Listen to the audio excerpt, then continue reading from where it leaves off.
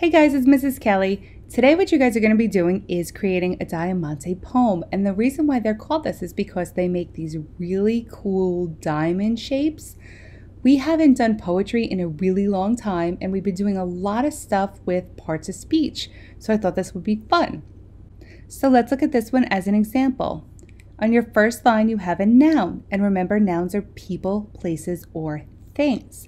So you're going to fill that out with a noun, whatever you want that noun to be. Below it you have two adjectives. Remember, adjectives are describing words.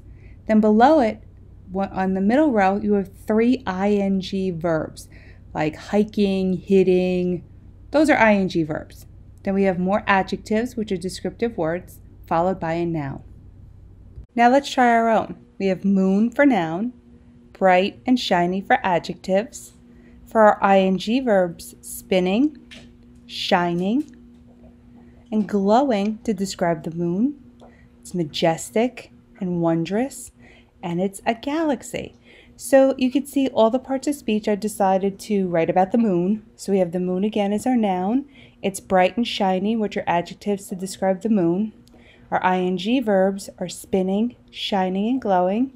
Two more adjectives, majestic and wondrous, and then another noun that kind of relates back to the moon, which is galaxy. So now it is your turn to create your own poem. I have added a Google Doc right in with this posting, so please complete your poem there. Thank you, and email, call, or message with any questions.